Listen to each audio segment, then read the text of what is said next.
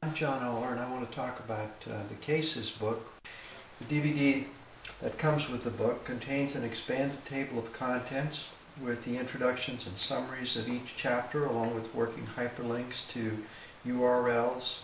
It also contains all of the figures, illustrations, and media files referred to in the text, and a searchable version of all the open-ended discussion questions, the references, glossary, index, and the multiple choice questions. There are 600 of them that are systematically linked page by page to the unfolding story told chapter by chapter in the book. There's also a PowerPoint summary on the DVD for each chapter highlighting key points.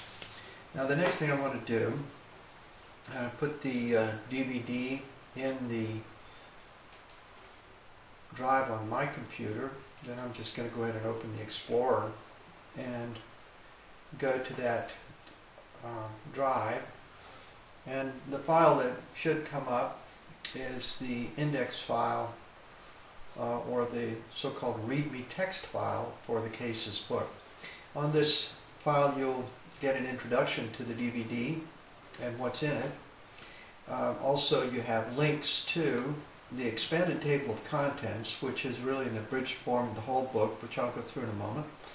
An instructor's manual, which contains valuable material that instructors will want to know about and use. I'll just open that file immediately. So you can scroll through it. You see we talk about the expanded table of contents. We talk about, especially about the multiple choice questions and the greater reliability and validity we get by introducing those to students directly and giving them access to them. Those multiple choice questions can be accessed by, for example, clicking on this link, or if you want a MS Word file or a WordPerfect file, you can click on either of these links. I'm going to open the PDF file, which is an Adobe file of all 600 questions, just so you can see what that looks like. The file is set up so that the questions are numbered chapter by chapter, and each question has with it a page reference. As you see here, this particular item refers to page 4 in the text, and what we basically do is explain why one of the choices is correct. In this case, choice C is correct, and A, B, D, and E are all incorrect, and we say why in this explanation of the answer. The tests, which, and by the way, this of course includes 600 of these items, 50 per chapter for all of the chapters in the book. If I scroll clear to the bottom of this file, you can see chapter 12, item number 50 here, referring to page 667 in the textbook, which happens to be the last question pertaining to that. Here I have open an Explorer file, and just click on the index file to get to the one we were looking at a moment ago, or I can return to that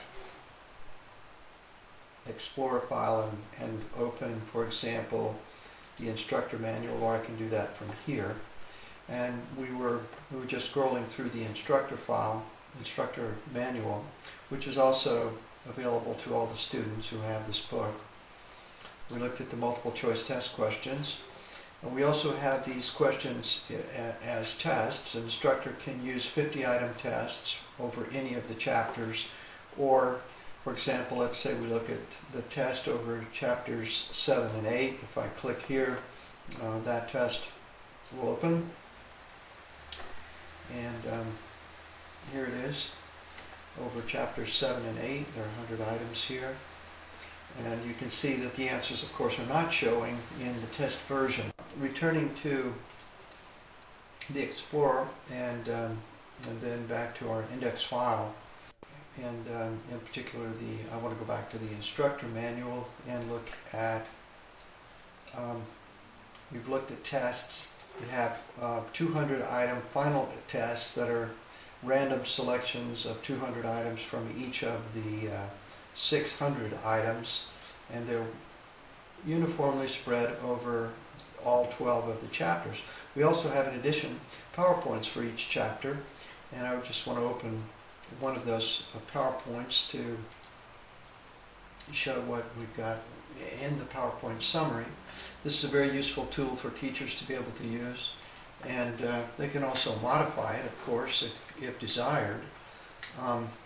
The PowerPoint contains, in addition to a summary for each chapter and page, we also have a lot of links that instructors may want to consult. For example, here about Samuel Gridley Howe is an excellent wiki article. We were very selective in choosing these Wikipedia articles. We've very carefully selected ones that have substantial notes and references, as you see here.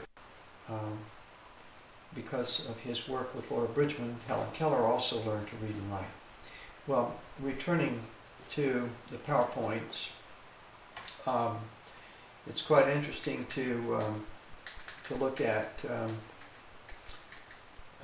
the way in which we're able today to expand our understanding and our work in the classroom to the entire world, and essentially to the entire internet through the DVD. For example, this is an article about how Braille began, which we have linked on in our PowerPoint for Chapter 3. And just to pick one other one out, I'll click on that and we go to a web page where we can see Helen Keller working with Annie Sullivan, and if we click on the real video or the MS video, we can actually see a video version and observe and hear how Annie Sullivan taught Helen Keller to speak. These video resources offer a rich addition to the classroom. When I saw Helen Keller first, she was 6 years and 8 months old. Also, I want to introduce the expanded table of contents. Now, we could get to that either by opening the file from, for example, the teacher's manual.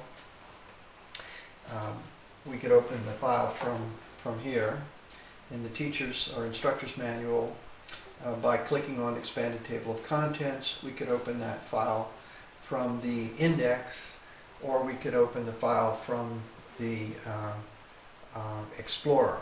But let's go to the expanded table of contents, which I already have open here.